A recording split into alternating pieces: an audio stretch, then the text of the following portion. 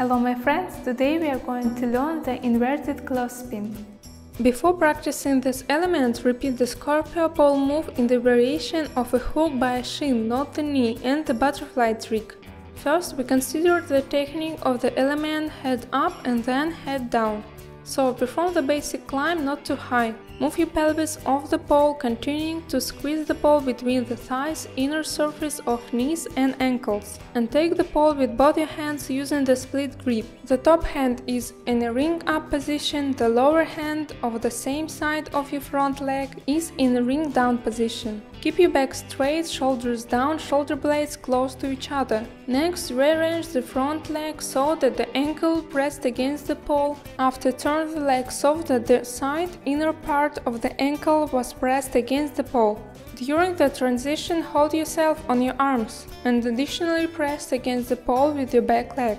So, when your front leg is rearranged, move the back one, pressing the side surface of the ankle to the pole. As a result, the pole is squeezed between the ankles of straight legs, hands in a wide grip. Now we repeat the entering the element in the inverted position. To do this, perform an inverted crucifix and move your hands in a wide grip like for the scorpion element. Keep your arms straight, push your shoulders down, shoulder blades are close to each other, do not twist your wrists. After, you need to make the same transition with your legs. First, move the leg, which was the outside when entering, without taking it off the pole and slightly resting on the second foot in the pole, and then move the second leg.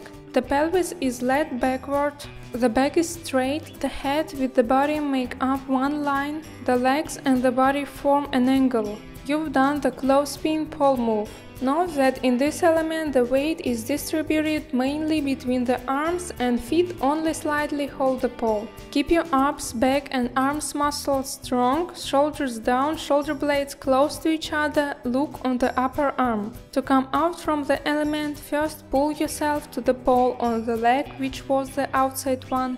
After, squeeze the pole between both legs and return to the crucifix position.